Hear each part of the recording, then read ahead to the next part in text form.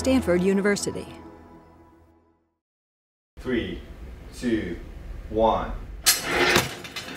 It's little known that football, although you hear about it all the time in the media, is not the #1 cause of sports and activity-related concussion. It's bicycling.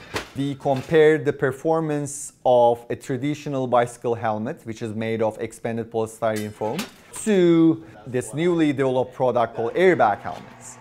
We found that the Airbag has the potential to reduce the acceleration of impact by a factor of 5.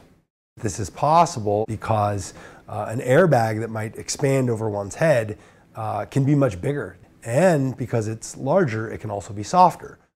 The federal test imposed by Consumer Product Safety Commission is at a 2.2 meter height, so we tested from 0.6 meters up to 2 meters. So linear acceleration is traditionally associated with severe brain injury risks and skull fracture risks. Although their linear acceleration is not directly related to concussion risks, we believe that a big improvement in the linear accelerations will also be reflected in the rotational accelerations.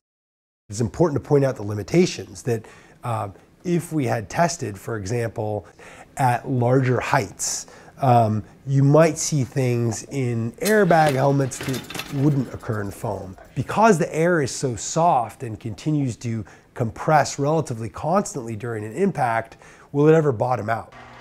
If our research and those of others begins to provide more and more evidence that this airbag approach might be significantly more effective, there will be some major challenges in the US to legally have a device available to the public. For example, federal standards do not test for triggering, which is essential for this product because it needs to be triggered and expanded around your head to actually make it work. Whether it be a foam helmet or an airbag helmet, I think we need to look a little bit more comprehensively at the federal test standard and at safety.